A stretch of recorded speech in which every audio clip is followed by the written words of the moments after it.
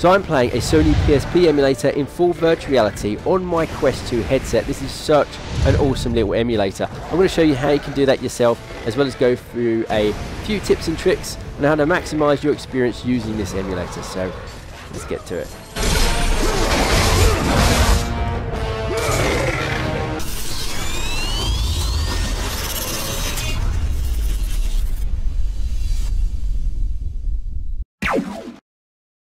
This PSP emulator comes from SideQuest. Now I'm connecting my headset to the computer in order to sideload it onto my headset, but that's not the only way you can do it. I'm not going to cover every method of loading content onto your Quest from SideQuest, but there are other methods, including an app that you can download. I'll link in the description the SideQuest installation page, which goes through all of the different methods, so you can choose the one that's most appropriate for you. But in this video, I'm connecting my headset to the computer, opening up SideQuest, then putting into the search bar PPSSPP.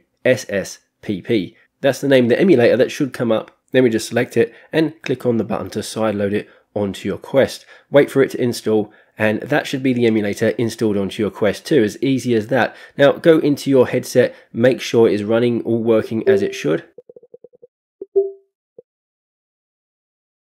And you'll see it give you access to all the folders on your Quest 2. But right now we don't have any ROMs, any games to play.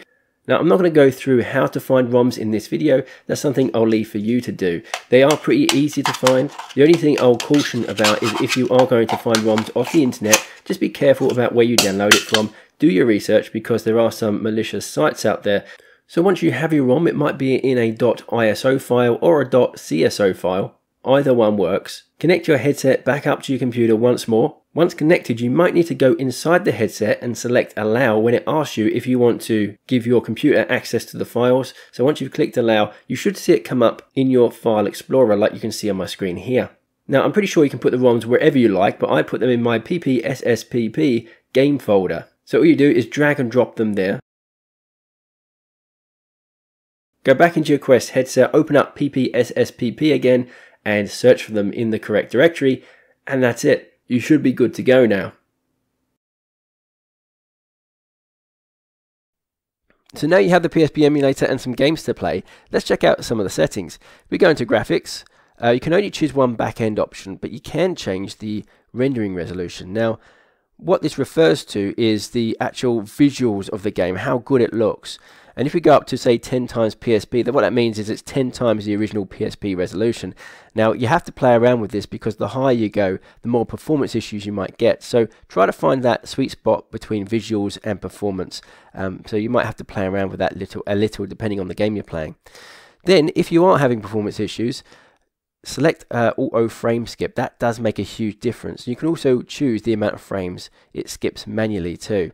Another thing you can do if you're having performance issues is skip buffer effects. Now that can cause rendering errors, but that's something you can do to help with performance, as well as lazy texture caching. I can turn it on, and skip GPU readbacks as well. These things help it go faster, but like I said, it can cause some graphical rendering issues. So I'm going to turn them off for now because I don't need them.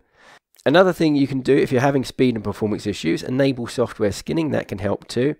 We also have app scale type. You play around with these because these can make the game look quite a bit different depending on which one you choose. Have a play around, see which one you prefer. Also upscale level. So we can upscale the textures, but of course that can also slow down the game. So I'm going to leave that off for now, but you can play around with that as well. In terms of texture filtering, but again, the higher you go with the filtering, the more it affects performance. So I'm just going to leave that off for now. And I like to show the frames per second counter as well, so I can see how many frames I'm getting with the graphical settings that I have. If I go into audio, there's not much here that I like to play around with. Control is pretty standard. You can turn on haptics and vibration. You can also map your controls to your Oculus controllers. Then you have networking, which I don't personally touch. I haven't tried to play this emulator online, but that could be possible. But I haven't delved into that just yet. Now if we go into tools, you have developer tools, which I don't tend to touch. You can play around with those if you know what you're doing, but for me, I don't see a need to really go into those. Then we go into system. Again, there's not a whole lot here you might want to play around with if you want, but there's not a whole lot here that's essential to having a great experience. You can choose the PSP memory stick folder for saved games and that kind of thing. Another thing you can do is change the PSP model. Now, I don't think I can change it right now because I'm in game, but you can actually change the model of PSP if you wanted. And the final thing I'll show you is the VR options. Now we can turn it off VR and just play it as a flat screen experience like that. So if you're getting a bit motion sickness, then that could be a good option to choose. If we go into VR again, we have, I'll just turn VR back on, we have stereoscopic vision, which I don't touch, and I leave the 72 Hz update as it is. Now we can play around with field of view scale. So we can increase the field of view compared to the native field of view on the headset. You can do that. When you do that, it kind of like zooms you out. So if you find you're too close to the person or the character, the screen, you can do this and it will zoom you out from the character, as you can see here. The only thing is, it does feel a bit weird when you move your head.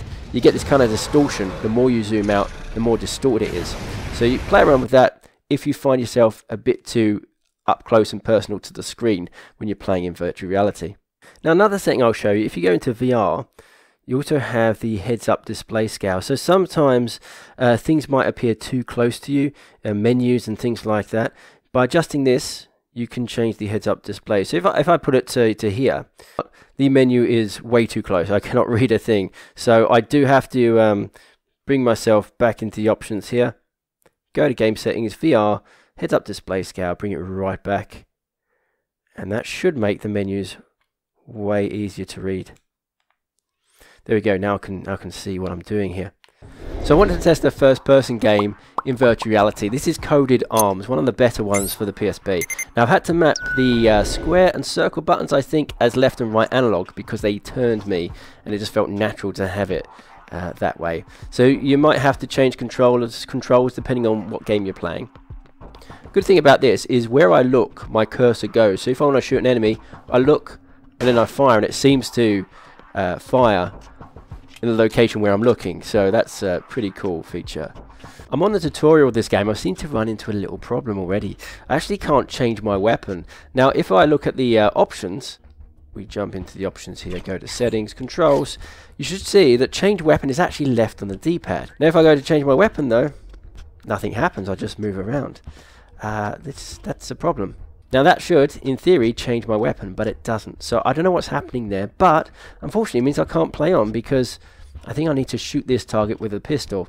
I can't select my pistol, therefore I can't move on. So, yeah. So I'm playing Coded Arms again. If you do use this emulator, I strongly recommend using a Bluetooth controller like this Xbox one I'm using here.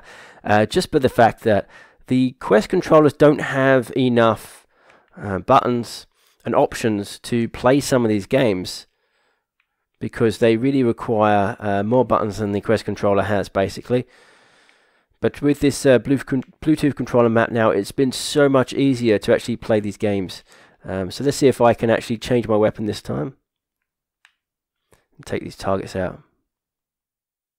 Okay, so I found another problem. The left analog movement doesn't work. Now I don't think my controller's broken.